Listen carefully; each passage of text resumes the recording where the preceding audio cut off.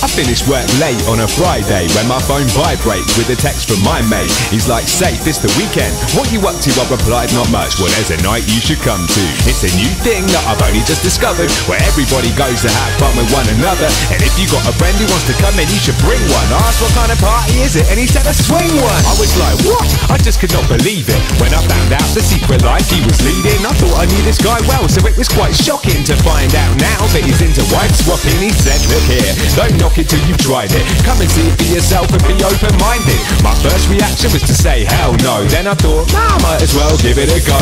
Cause everybody's welcome at the swingers party. You can bring a friend to the swingers party, or make new ones at the swingers.